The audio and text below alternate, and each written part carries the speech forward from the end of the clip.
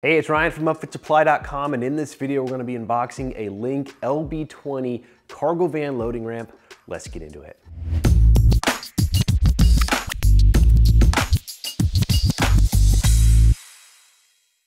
All right, this should be a pretty fun unboxing because this is the first time we've done a cargo van ramp for unboxing, and this is how it arrives to you. It is obviously going to be shipped on a pallet. It's just a pretty big loading ramp right here. It is aluminum, so it's not super heavy, but it is obviously bulky. It comes pre-assembled like this, and it is attached to a pallet. So we're off of our typical workbench for this unboxing. This is manufactured by Link Manufacturing, and they are, they make a lot of different products. They make ramps, obviously. They also are really big into suspension and some other components as well. We sell a lot of the Link ramps. It's a popular choice for cargo van owners.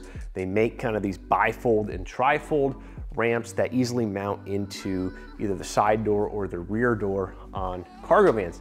Now this LB20 is actually a new design of this ramp that has a lot of new features and benefits, which we'll talk about in this video. But just real quick, this is how it's going to arrive to you. It's LTL freight carrier, which means it's gonna take a little bit longer than like UPS or FedEx. It's also gonna be a little bit more expensive to ship this just because it's hard to ship something this big. It's gonna come strapped to the pallet. It is fully assembled, so that is really helpful. Now right here on the side, we do have tucked in and attached with a zip tie is all of our mounting hardware. So I'm gonna go ahead and take this off, and we'll get to this here in a moment. Just set it behind. Now the rest of this unboxing is gonna be pretty easy. It's just your typical shipping wrap. Now the LB20 is offered in a few different width and length options. So width, obviously, you're gonna need a cargo van that can accommodate various widths, and then your length is going to be dependent on the height of your van. Because this ramp folds in half, you're gonna need a certain door height at the rear or side door in order to fit these longer ramps. Because they fold in half, you're gonna need that roof height to accommodate that. Now this particular ramp happens to be the 47-inch wide and the 98.9-inch long, which will fit nicely in our mid-roof transit. I'm gonna be installing this in another video, so if you're interested in how to install these, be sure to check out this video. Just have a couple of nylon shipping straps right here. Cardboard on top. Now what's great about these ramps is they are aluminum, so they're nice and lightweight, but they also have a very grippy deck plate, if you will, so you're not gonna slip and slide on this if it happens to be raining out or it's wet. That's another benefit of the aluminum. It's not gonna corrode, invite rust, and some of those things as well. Now a couple of things to point out here before I rotate it is we do have our handle right here, so this is gonna be for deploying this. Obviously we can give you a full demo once we have it installed, but when you need to pull this out, there's a handle right here, and there's gonna be some latch points down here to release this ramp.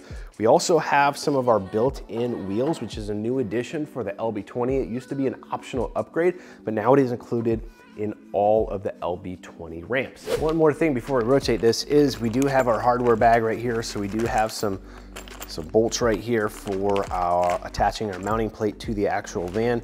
We also have in here our installation instructions. So they do provide it with the shipment, which is nice. You're not having to scan a QR code or anything like that to try and figure out how to install this. And so, let's see, we've got some illustrated guides, bunch of caution, text, tells you exactly how to install this ramp, where to install it, and things like that. Now the LB20 ramp is actually designed for the rear cargo door, or basically any door where there isn't an inset step.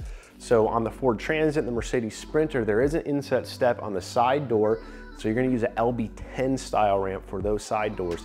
Now the RAM ProMaster does not have an inset step on that side door. So you're also gonna be using an LB20 at the side door. Other than that, all of the cargo vans are using LB20 for that rear door. Now let's go ahead and rotate this around so I can show you some of the features here on the side. Now, as you can see, we have a built-in shock right here, or a spring assist, to help make deploying and stowing of this ramp super simple. This used to be an optional upgrade that cost a little bit more. Now it's included with all of the ramps. I think there's just 2 length options that aren't able to accommodate that spring right there, but the rest of them are going to have that spring assist. You can also see our latching mechanism right here. Super simple to undo. It's just kind of like almost a buckle style. to attach that and detach it. It's on both sides, so you can have a secure stowing of this ramp. Now, like I mentioned, we also have our wheel here on the side. Again, this used to be an optional upgrade. It's included with all of the ramps now. It just makes it super simple. It's a lot easier to get these, a lot more availability, faster lead times and things like that because of the way that they standardize some of these components. Basically, they all come with the spring, they all come with the wheel kit, and they've narrowed down their size offerings to the most popular so that they can have more on hand and ship to you quicker. And with it rotated this way, you can see our caution sticker here with our weight capacity. Most of the ramps have a 1,500 pound weight capacity, which is awesome.